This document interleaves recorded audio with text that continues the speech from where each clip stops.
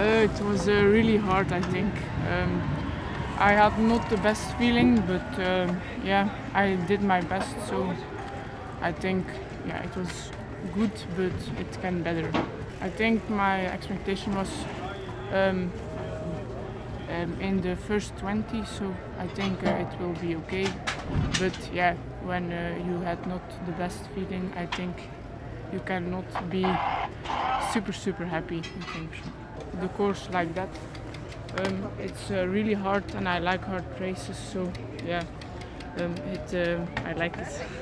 The climbs are really hard, so when you go full in the beginning, you had not enough in the end, and then there became big gaps, so I think you have to split it up in parts and make a good decision, not too hard in the beginning and on the end full.